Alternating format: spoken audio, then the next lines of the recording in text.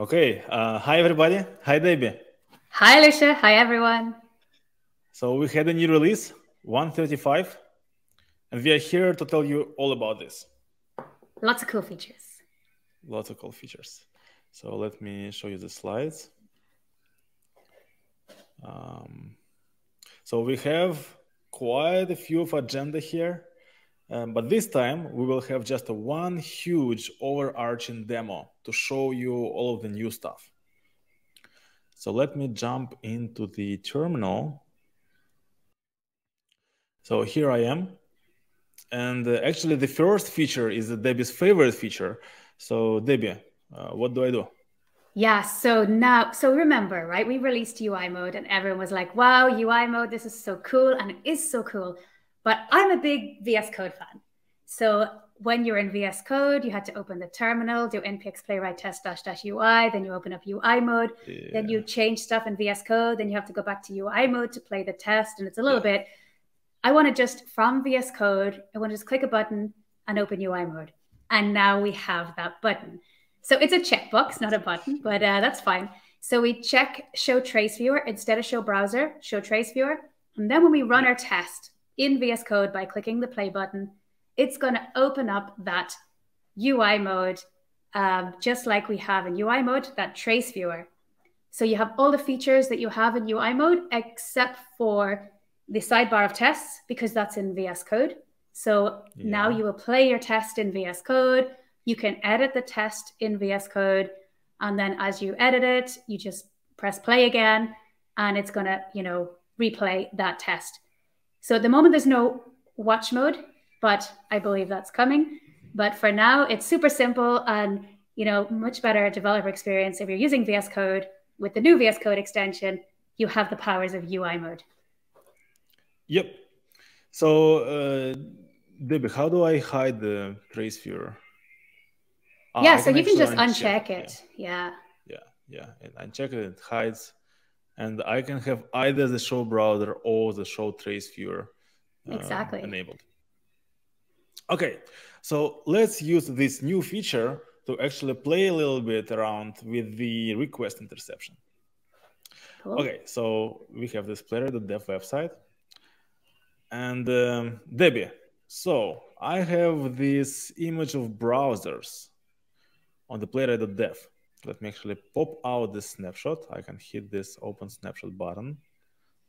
So it's full screen. So I want to make this image black and white in a grayscale. How would you do it? I'd do it with CSS. Yeah, you do it with CSS because you own the website. Yeah, I don't have access to playwright.dev. So the way I will do it is using the request interception. So I can open DevTools, inspect the image, and grab the URL. So this is the browsers.png image, right? Okay.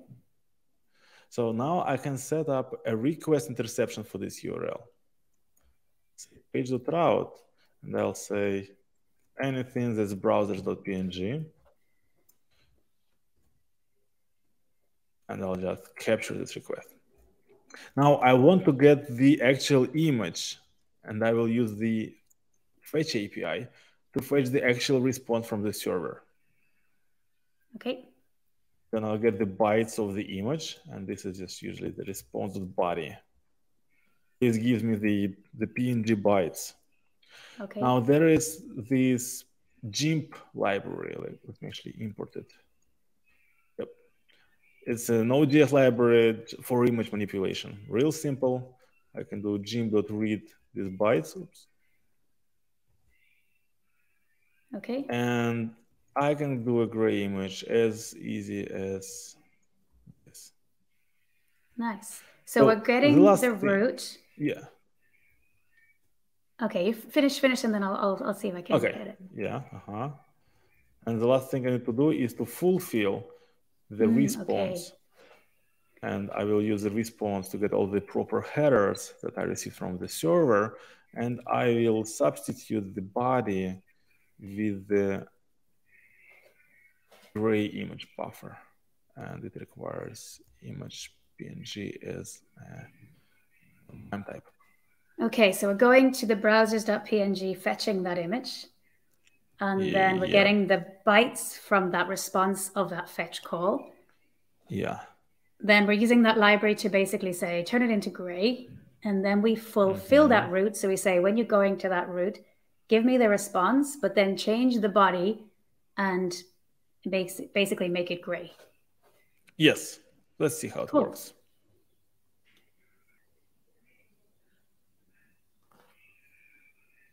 Nice. So I got my gray images here. Cool. But now you can also go here to the network tab. Yep. Scroll all the way down. And you will see that there is this API request and fulfilled request. And this is the request. The API is the first one, the fetch call to the image. Yes, yes. So this should be colorful. Yes. It is colorful, yeah. Yeah, it is. And the next one is fulfilling the image, so it's turning it into gray. Yep, and it's fulfilling the gray image. Exactly. That makes it really easy to see what's going on. Yep.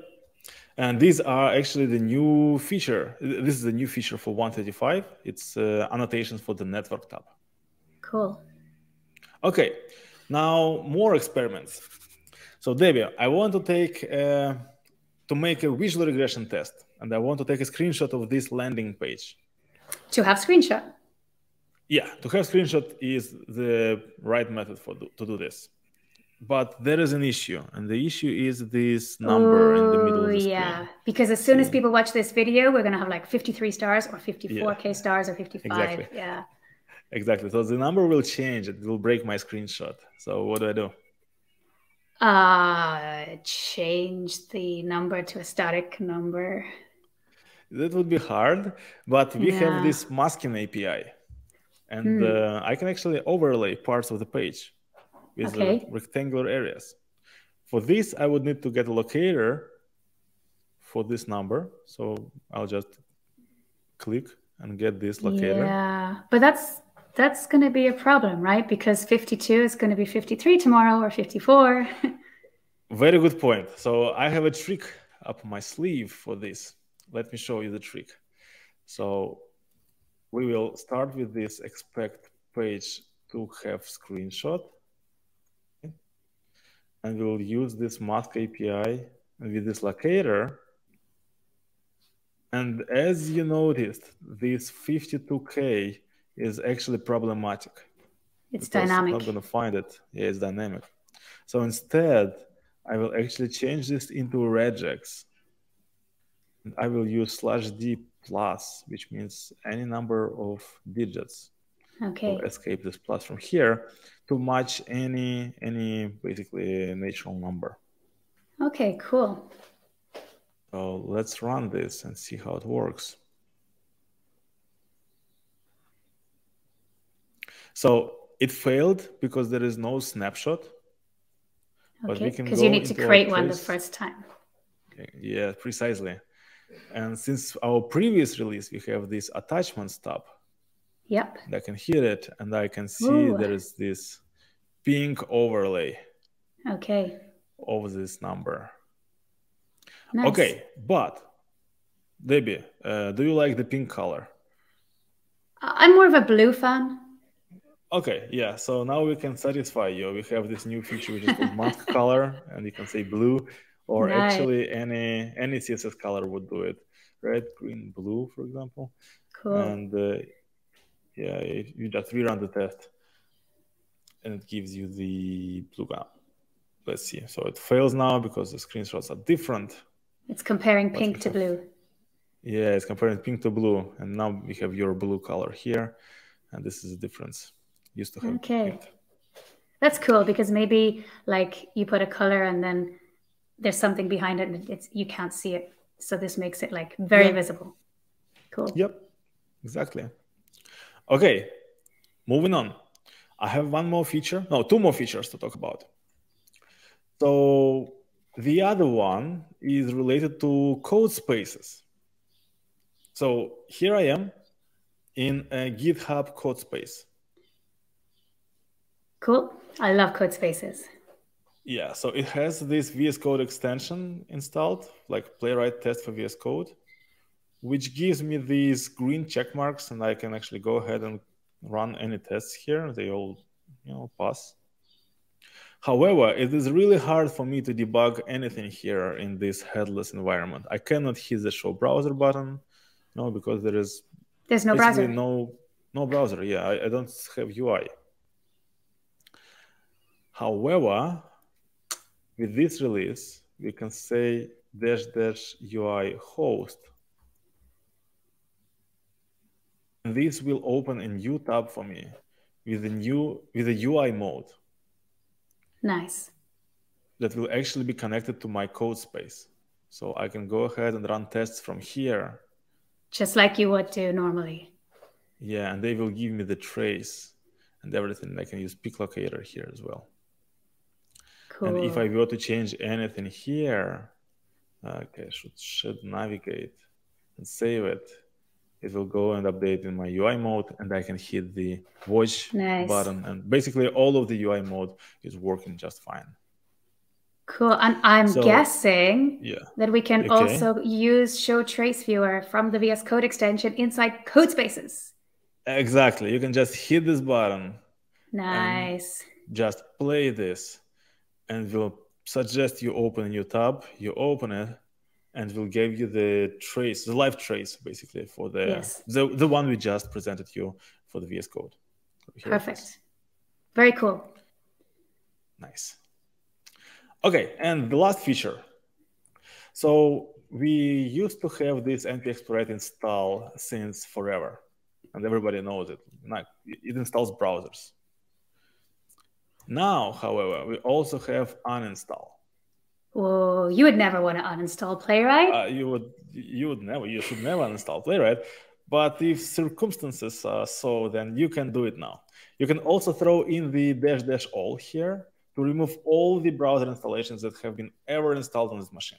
So this is basically just in case you get a new job and you want to give back the computer. Yeah, exactly. Okay, moving back to the presentation. So recap. Debbie, what did we see today? So now we have show trace viewer from VS Code. So you can literally check that box, show trace viewer, and it will open up the trace view of your tests. And from VS Code, you can press play, run those tests, and it makes it a much better developer experience with the new VS Code extension. Network annotations. So now you have these lovely tabs or badges to show API, show fulfilled. So you can easily see what's happening, what your API call is doing, what your fulfilled one is doing, etc. in the network tab. You can mask. Well, you could always mask, but now you can change the color of your mask to a color that's easier visible or just something that you like because, it's your favorite color. So that's cool. Now you have UI mode in a tab, which means if you're using GitHub code spaces, you have the same developer experience as you have just in normal VS Code extension. You can open up that UI mode either in the VS Code extension or by opening it using the dashboard UI -UI dashboard. Yeah. UI dashboard or the UI dash host. Yeah. Also, this is very handy for Docker containers. So just any container images where you are in a headless environment. Nice. And uninstall in case you need to just uninstall all your Playwright browser downloads. To clean up everything, basically. Yes. Awesome. So this was 135. If you like what we do, please give us a star. Follow us on Twitter, give us a comment on YouTube, and join our Discord. Yep. Thank you, Debbie. Thank you, everybody, for watching. See you next release. Bye. Bye.